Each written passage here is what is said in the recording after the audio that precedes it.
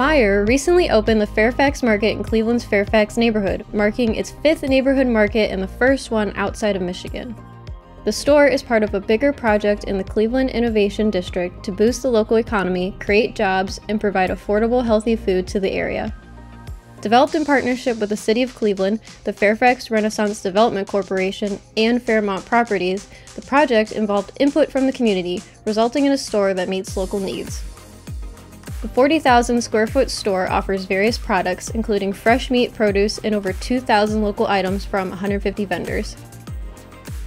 The opening day included a ribbon-cutting event with speakers highlighting Meijer's commitment to community investment and growth in Northeast Ohio.